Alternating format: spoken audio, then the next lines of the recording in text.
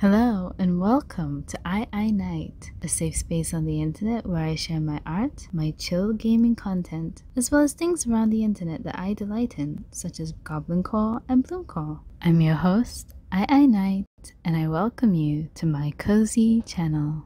Okay, hi. This video is basically an unboxing video of the huion tablet that you see before you. Now, the thing is, I wanted to get another huion tablet. I still do want to get that huion tablet. I want to get the one which is like an actual screen where you can actually draw on the screen and you can see the illustration happen as is. However, it's been so many years and I still haven't seemed to be able to save up enough to buy the proper one. So, but I found that there was a discount and we decided to just try out this one. So this one is it's just a very simple pen tablet. There's no screen and it didn't cost us, I think it was less than $50 in total. So it's really simple, but it definitely is enough for me to be able to use the studio on my Windows 7 PC, which is something that I really want to do since I'm looking into getting back into creating my comic books. So yeah, this is the interface. It is very simple. I have a bunch of buttons. It is really interesting. And I like how they have these little elevated pads on every corner, just to make sure that, it doesn't scratch the table and the table doesn't scratch the tablet.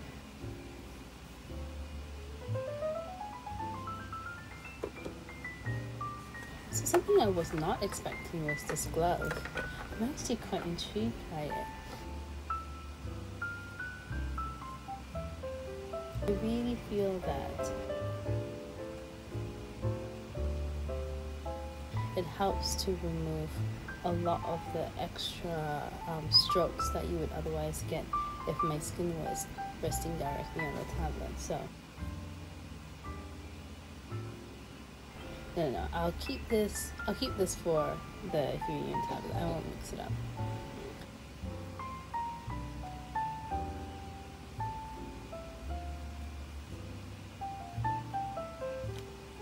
This is the pen. It's nice and thick and sturdy. I really like the fact that the tip is very pointed. When I was using a previous tablet, I really didn't like the rounded tip because I felt like my strokes were not as precise. I also like the fact that they gave multiple adapters as well in the event that I wanted to connect my tablet to other devices. So that is really cool. Yeah, straightforward. And I like the fact that there is inbuilt cable tie to keep it neat and tidy.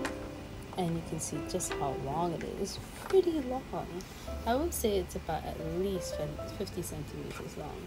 So that's enough wire length to connect from where I'm sitting all the way to the USB port on the computer, just fine, and I think I can still wrap up the excess using the attached cable tie. So that's basically everything in the box. There was also a warranty, which was the black card that you can see underneath the tablet up there, and I think there was a disc, which was the circular thing. Ooh, what is this? I think this is the guide, the user guide. Yeah, okay, so this is the user guide. It's really simple and straightforward. I don't really think I need to refer much to the user guide to figure out how to use it. I think it should be fine. Oh, okay, two different types of user guides. Yeah, so I think I'll just keep these in the box in the event that something turns up, like maybe how to program the buttons. I don't really think I need to refer to the user guide, so I'll just leave those at the bottom where they came from. You know what? Everything fits so perfectly. I'm gonna try my very best that after or when I'm not using it anymore, I'm gonna put everything back into the sleeve and back into the box. I think one of the faults I had previously was because I used to use my tablet a lot, I would leave it on my desk, much like a mouse. However, unlike a mouse, the whole piece is very sensitive. This is the inspiroy. It's very cute, and I'm going to take good care of it. Thanks for watching. As always, may your days be magical, and I will see you in the next time. Bye bye.